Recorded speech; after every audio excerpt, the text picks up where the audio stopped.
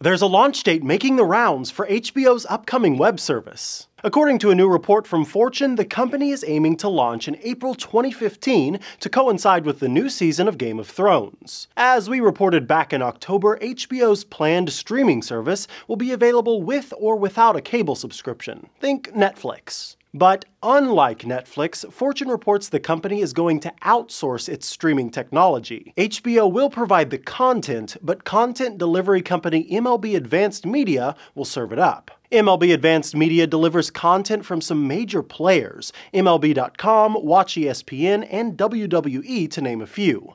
In other words, the company has some experience under its belt. It's an apparent attempt to avoid the rage-inducing HBO Go crash that took place during the Season 4 premiere of Game of Thrones. And Fortune says HBO wants to distance itself from the assumption it's challenging the likes of Netflix, writing, HBO is expected to make a strong statement that it is a media company, not a technology company, one source said. But when HBO made the decision to outsource its streaming tech, it canceled an internal streaming project called Maui, which led to the resignation of HBO's chief technology officer, Otto Burks, who reportedly led the team working on Maui. Variety obtained a memo sent to Burks' staff, which gave the impression he was unaware of the company's plan to outsource the streaming technology. Despite the resignation, HBO is full steam ahead with its plans to launch a standalone streaming service in the coming year.